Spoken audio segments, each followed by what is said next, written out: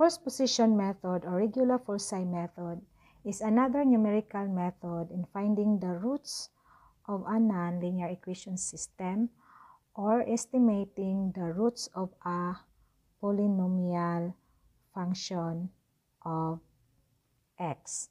This method was being developed because the approach of bisection method shows relatively inefficient because it converges at a fairly slow speed. So the objective in using first position method or REGULA FALSI method is to make convergence faster by using trial and error technique. This technique uses an initial test value of x or an initial false values of x and then adjust these initial values according to the results. This is also referred to as guess and check method.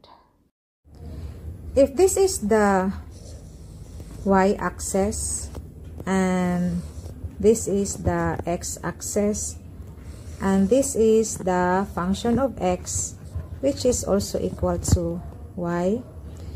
If the lower guess value of x is at this point, let's say a, and the upper guess value of x, let's say at this point, it is b, the coordinate of this point in our function is a, fa, and here we have b, bfb.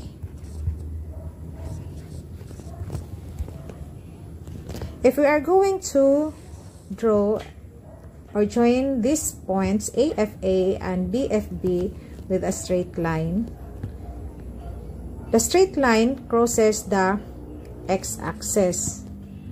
This point will be our C at a position of CO in the graph. This represents an improved estimate of root. To find the value of C, we have two equations of the slope m using similar triangles. So our first triangle, we assume this is our first triangle and this is also our second triangle. From the graph, we can derive the equation of the slope. For the first equation, we will use points AFA and points BFB. So from the equation, slope is equal to the change of y over change of x.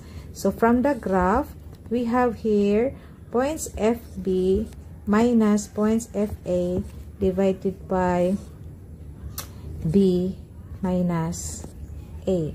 And this will be our equation 1. So I have to move this and this will be our equation 1. For the second equation, we will use point CO and BFB. So our second equation now will be M. So we have FB minus 0 divided by B minus C. So B minus C. So this will be our equation 2. Next is to equate equation 1 and 2. We have FB minus FA divided by B minus A equal to FB minus 0 divided by B minus C. We can cross multiply these equations, and since our objective here is to determine the value of C, so we have now B minus C is equal to FB times B minus A divided by FB minus FA. So our equation for C will be B minus FB times B minus A divided by FB minus FA. So this is our equations now, and getting the value of C to find the root of our function of X. The same with the bisection method.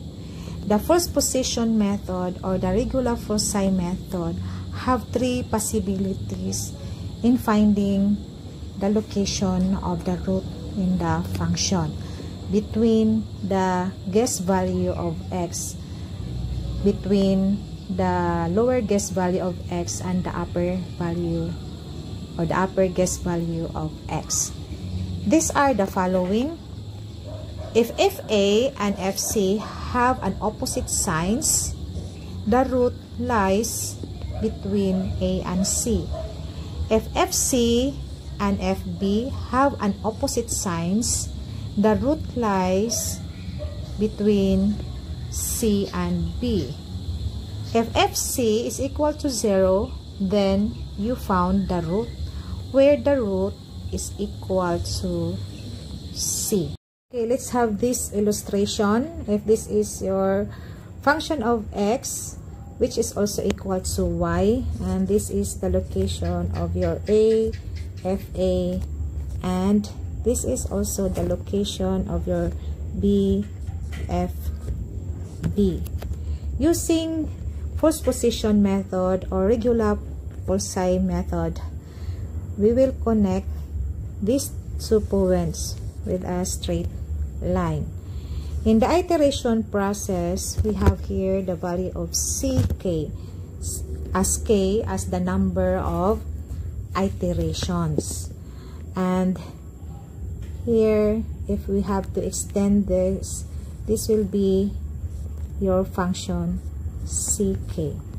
Since your function CK and function BK have opposite signs, so the root lies between C and B. So again, if we are going to connect this point to this point, for the next iteration, this will be CK plus 1, and this is your FCK plus 1. Then for the next iteration, you have to draw again a straight line connecting this point. So this value will be CK plus 2, and here this is FCK plus 2, until it will converge into the root of the function, where the root is equal to C and FC is equal to 0. So this is how the first position method or the regular FALSI method in our iteration process. So I hope you understand this lecture, and thank you for watching this video. Thank you and God bless.